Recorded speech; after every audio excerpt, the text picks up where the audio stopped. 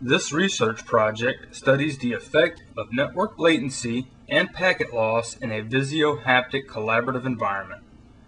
By using two haptic devices in a dual configuration and in a peer-to-peer network configuration, we are able to simulate network-related issues and analyze how they impact performance in a shared environment. Our collaborative environment consists of 4 breakable cubes that must be stacked on a pedestal by the use of 2 separate haptic devices.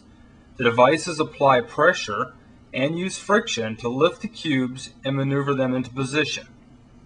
Too much pressure will cause the cube to break, and too little pressure will cause the cube to slide and drop, also causing the cube to break.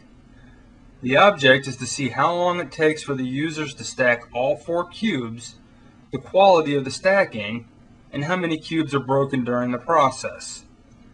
This data will help us determine the effects of network latency and future research objectives.